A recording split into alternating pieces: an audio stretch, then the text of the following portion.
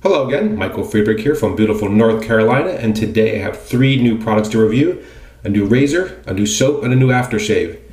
The razor for today is the Maggard Slant on a Maggard MR5 handle, which I purchased because I really like the shape and I like the idea of having a way to hold the handle with your fingers for those indents. So we'll talk about that once we start shaving with it.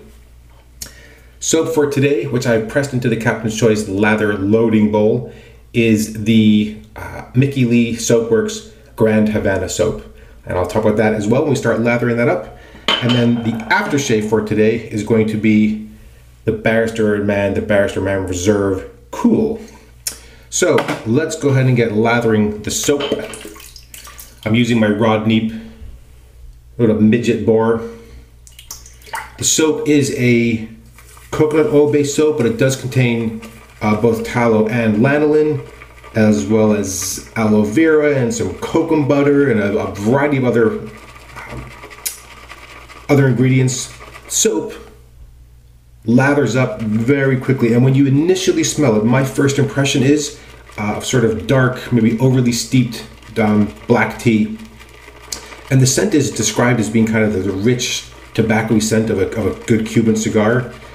My first impression when smelling the soap in the dish before you start lathering it is there's not much tobacco there for me. It smells a lot more like the tea.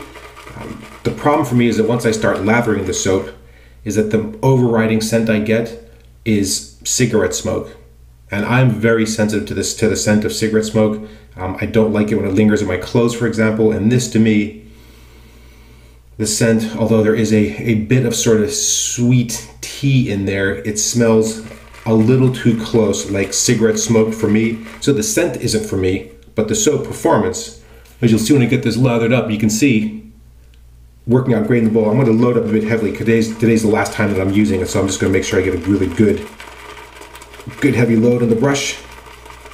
Very impressed with the performance of the soap. It lathers easily, feels really good on the face. You can see I have just a mountain already going. I'll just pull some of that off. It's the blessing and the curse of that lather bowl and the loading bowl. It just creates so much lather so quickly. If you don't like a mess, well, too bad. Yeah, the soap does lather easily and quickly, but the scent, once it gets lathering, yeah, 100% not for me. You know, it's one of the, every time, I'm gonna scoop that one out of the sink. No need to lose it. It's one of the dangers of these soap reviews is that it's very easy to talk about performance. It's easy-ish to talk about the scent. I mean, there's seriously lather flying everywhere. And, you know, it's infrequent that there's disagreement about the quality of the soap, which of course may be affected by your water or maybe by your brush type, or, you know, there's a host of things that might come into play there. But the scent is so personal. And I find it very hard when people ask me, for example, what does it smell like to you and do you think I will like it? I really can't tell you. All I can do is tell you what it feels like or smells like to me or how it works on my skin. And then if you find for other products that they seem to work like that for you, then maybe we have kind of a similar taste or similar reaction. You can sort of go by that. But again, as always, I recommend that you, for reviews, take in a number and try to balance them out. All right, well, as you can see, nice, very easy to lather, feels great on the face. The scent, well, okay, that's clearly not one for me, but I know there's lots of people that love the smell of tobacco. I will say, in terms of tobacco scents, something like the Z Pepino, which I really quite like, that's a tobacco flower scent. And then something like a sweet pipe tobacco, maybe? Okay, I'm fine with that. But this just sort of tips over somehow into it's just too close to just regular cigarette smoke. Yeah, not for me. Okay, this is a Wilkinson Sword blade. Hold that up right. There we go. On its 5th use. Now, when we start shaving, we'll start talking about how well the razor works. I think this is another just excellent option if you're into slants, or if you want to get into slants. This is a very, very low cost way to get into them. You can buy the head separately if you already have a handle that you like. Or you can pair it with the handle. I think you even get a discount if you in fact pair it with the handle.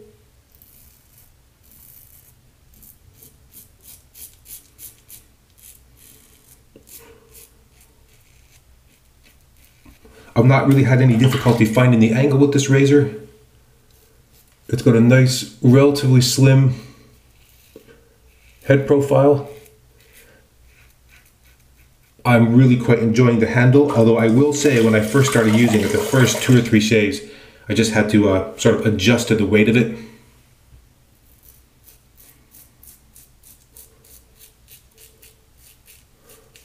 Very nice sound to the razor as well. Like a nice gentle rasp.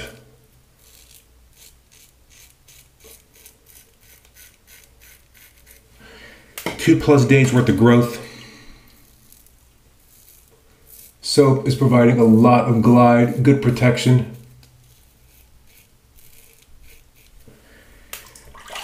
Yeah, my next Mickey Lee soap is going to have to be the Drunken Goat, because that's another milk-based soap. I think that was the 6th or maybe the 7th out of the total ones that I could find out about.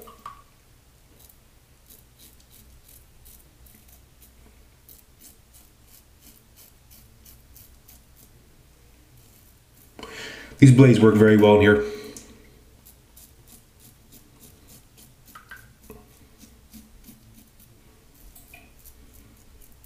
Do need to pay a bit of attention. A little bit of sort of skin irritation on this side of my face. Just happens. A little inflamed.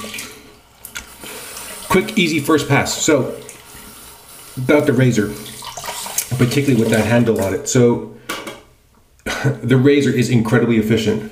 It is really just tearing through the hair.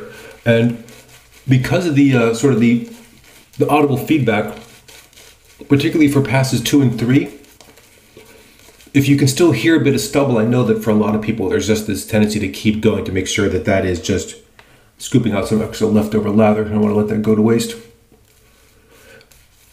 The razor is very efficient, and so even though you might still hear some stubble, and if you have a tendency to continue to overshave in the same part of your skin, I think you're going to end up regretting it. Not because the razor is poorly designed, in fact, far from it. The razor is very efficient, and you just do not need to continue shaving over the same spot. What's going to happen if you do that is that the hair is gone, and now all that is left to shave is your skin.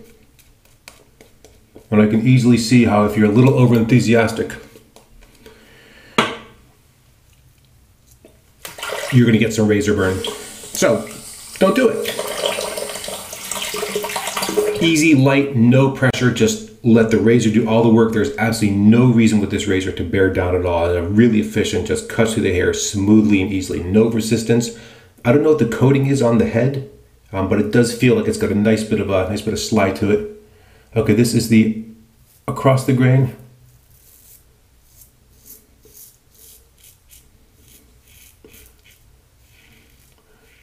Yeah, just really, honestly, absolutely as little pressure as possible. Just gliding the razor over. Bit of rasp. Don't overdo it.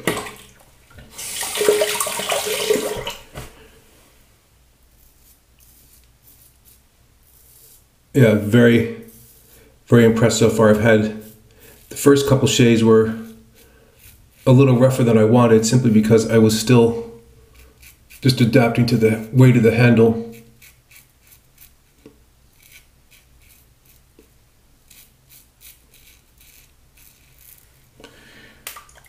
But in every case, beautiful smooth shave.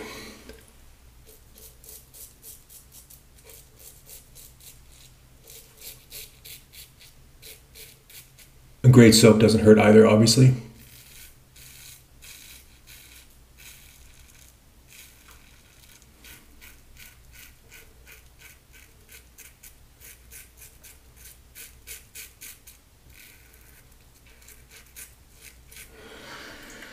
All right. Slightly different angle for the across the here, but right down there, a little bit width, kind of across. Now, I should also note, by the way, that the head design completely covers the posts of the razor. You know, there's no cap sticking out pieces. You know, the blade is completely enclosed, and I personally really like that. There's definitely parts of my neck where, because of the way my windpipe juts out right there, for example, if you're going in at that angle, if that blade end is exposed, it's very, very easy to nick yourself there.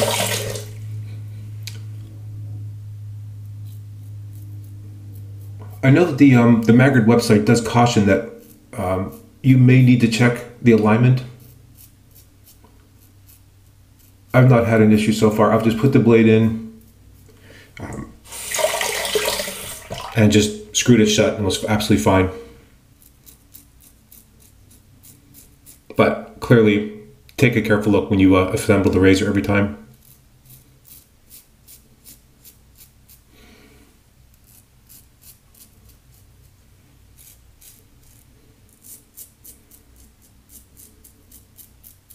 Very good slickness on that soap. Yep, right there. A little bit. Okay.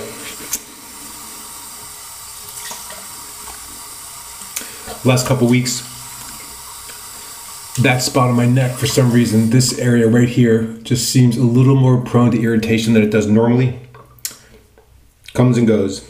All right, third pass. Let's scoop up a bit more of the lather.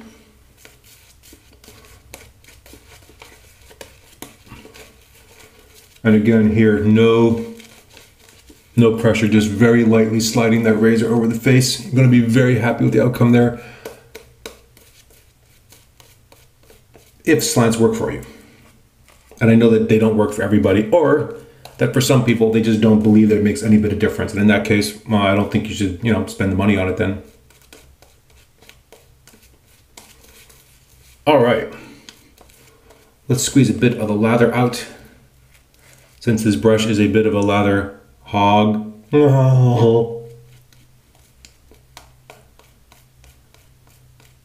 It's actually been a bit of a busy weekend. We had an unrelated note.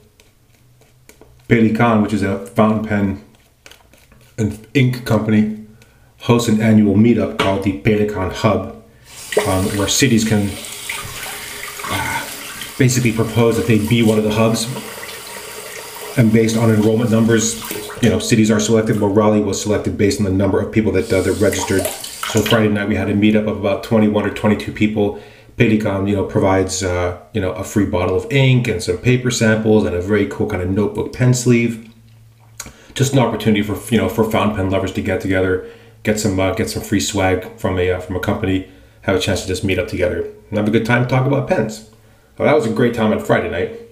And then Saturday, unfortunately, was mostly spent dealing with a water pipe leak under the house, which in terms of weekend plans, yeah, not high on the list, by the way. Very gentle here. And as you can hear, there's still a bit of a rasp, but pass over it and done, right? There's really no need to continue to sort of overshave there. I'm just going to be a little bit careful here because that skin has been a little prone. There we go. It really is funny how often this comes up, by the way, in some of the comments or questions people post about, what direction to shave in and how close it's going to get and sort of doing it right. With my skin irritated, there are some parts of the shave I'm going to give up on. I'm not going to go crazy and chase BBS in that spot. It's just going to result in razor burn irritation. There's no need for it.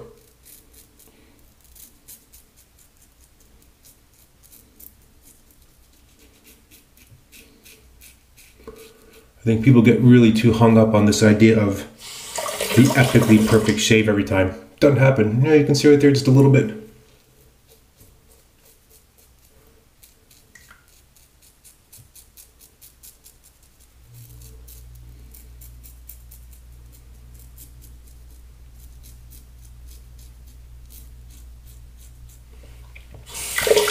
All right, the mustache area, finish that off.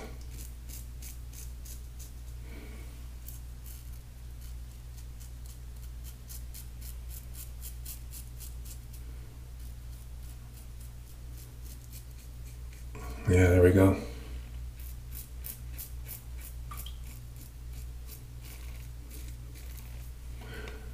A slight little invisible line of hair right here that's a little bit rough. For those of you that commented on my YouTube videos in the last couple weeks about your beard hair getting tougher too,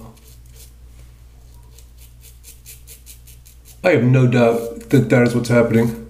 After 2 days, if I rub my hand over my face, it feels bristly and kind of rough in a way, which it honestly, it really never did.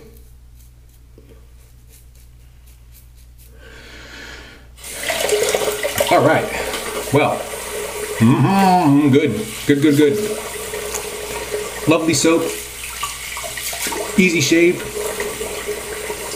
Yeah, a little bit of a nick there, but I'm not gonna worry about that at all. Otherwise, nice and smooth.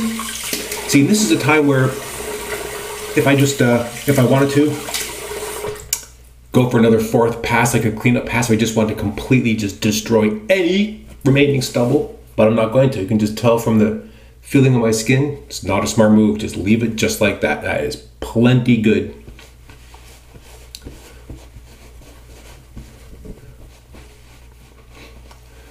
Yeah, overall, very impressed with the performance of the soap. Lathers like a champ. Okay, the scent is not for me, but you may very well love that scent. I think the overall performance of the soap, just whatever that particular formula, which I believe is changing, but that particular formula still works fantastic. It's a very nice, rich, just, yeah, feels good. Very nice close shave.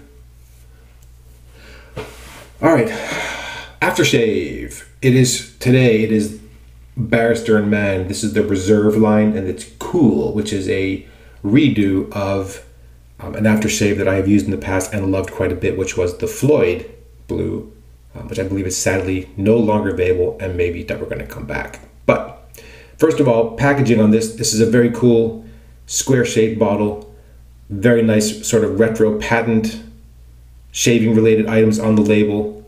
Very nice contrast here. I think the label and the packaging is just really well done. I will agree the ingredients are very hard to read for those of us that have failing eyesight. Not age related at all. There's a tremendously long list of botanicals in here. The first ingredient, witch hazel. Second ingredient, alcohol. This particular top cap says, "You can't refuse a scent." I know there's been some differing opinions about the top cap there. That doesn't feel sort of cheap or odd to me. I really like the design here. I think this is just fantastically well done. It's got a great feel to it. It looks well designed, looks put together. I like the shape of the bottle.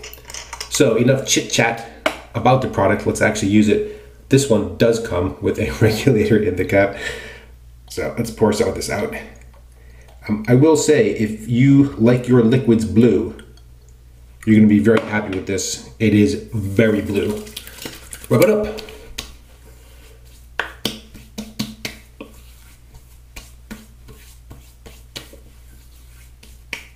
Oh, I missed one small spot right there under my nose. Again, not going to worry about it. Oh, wow. This does not smell to me exactly like the Floyd Blue did, but it smells excellent. It is very, very close. A slightly richer, maybe a slightly sweeter scent.